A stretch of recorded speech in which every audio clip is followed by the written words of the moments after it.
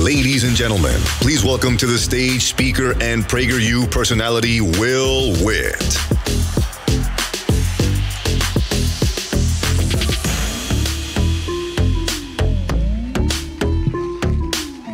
Woo! What's up, guys?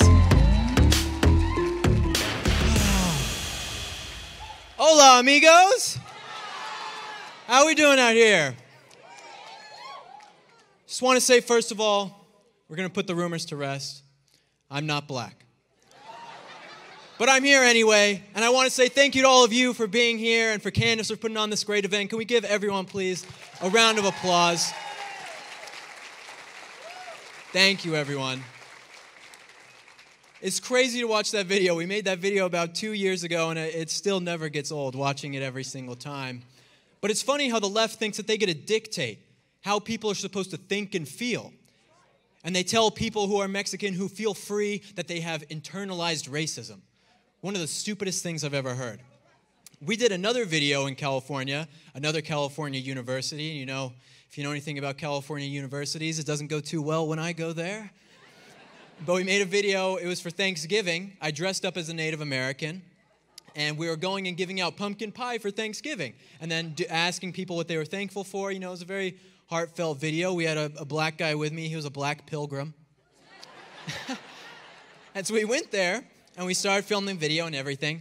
And then didn't go as planned, obviously. And some people came up to us, some leftists, and they attacked us. They gave us death threats. They yelled at us, said horrible racist things. And eventually they chased us off campus, tore off my clothes, and that was the end of that. And so after hearing about, all the horrible things that they said I was, racist and terrible and cultural appropriation, I decided to put their ideas to the test, right?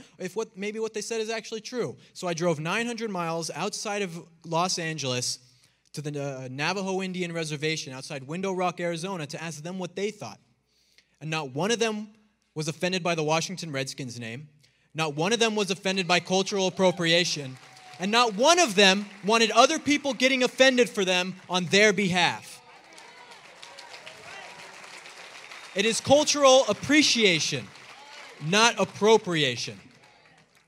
And these young people my age, are going to university now, and they're coming out more stupid than when they went in. Their professors, I was there 3 years ago at the University of Colorado Boulder. There's a People's Republic of Boulder. But their professors are teaching them how horrible America is, how terrible white people are, and that getting triggered is the norm, and that canceling people and shaming people for a difference of opinion is how we should all live our lives. So what does all this mean? All these white leftists getting offended? It really means that white leftists are the most racist people in America.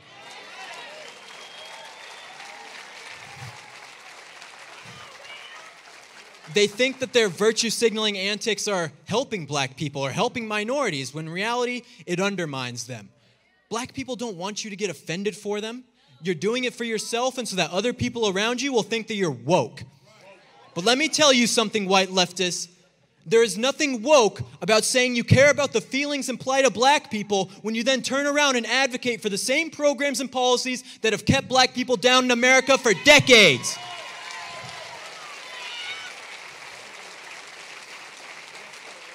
You think about something like affirmative action, right?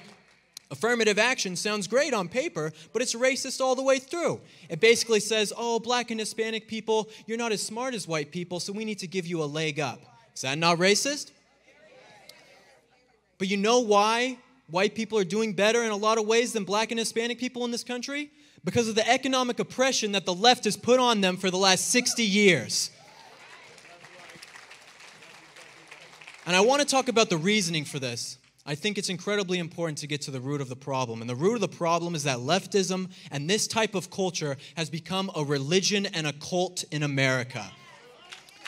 As America and the West have gone away from Judeo-Christian values, they have needed something to replace that, and leftism has been the answer.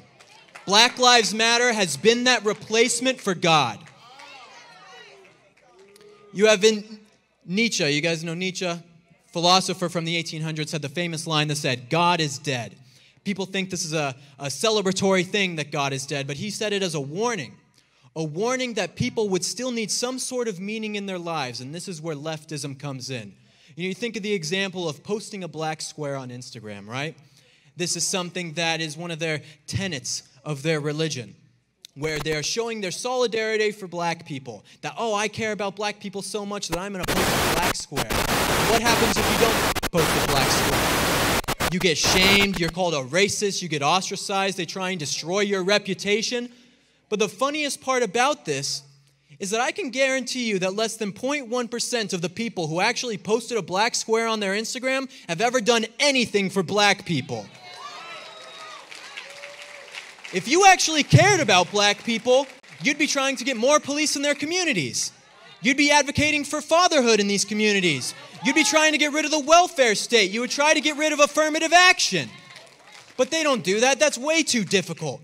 They just want to sit at home on their butt and post a black square on their Instagram so that all their friends will think they care about black people. In reality, they don't care at all. You know, when I was an atheist my entire life.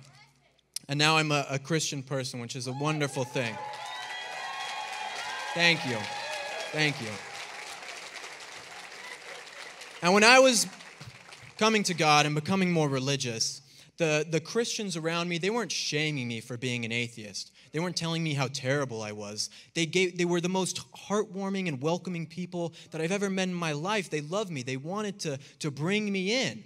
This is not how the religion of leftism works. It works on shame. It works on guilt. They have tried to cancel people like me. They have tried to cancel people like Candace Owens. I'm sure they've tried to cancel people in this room as well. But are you going to let the left destroy you? No, we are not. I live in California. Oh, it's terrible. It's on fire. The things you hear are true. It is on fire. There's homeless people everywhere, poop, high taxes, traffic. I mean, it's a terrible place to live. And I live there. But I love it. I still love it in a lot of ways. Regardless, what I'm trying to say is that leftist policies have ruined California. But that doesn't just happen overnight. That has happened because conservatives in California were too weak to stand up and do anything about what's been happening to their state. That is what has happened to conservatives for the last 30 years with not doing enough. Do you want to see your state turn into the next California? No. I can tell you don't. From experience. I can't tell you how important it is that you guys stand up for your beliefs and stand up for what you believe in. If you don't, everything continues to get worse. The universities, Hollywood, the media. So if you're in your classroom and your teacher asks you a question that you want to act like a conservative on, or you want to say how you really believe, speak up. Say it. If you're at your work and they ask you, say it. If you don't, it will continue to get worse and this country will be truly lost. What defines every American is not the color of their skin, but the values that they hold. And the left and their religion is trying to destroy this country and dismantle everything that we hold dear. Thank you guys so much for having me. Appreciate it.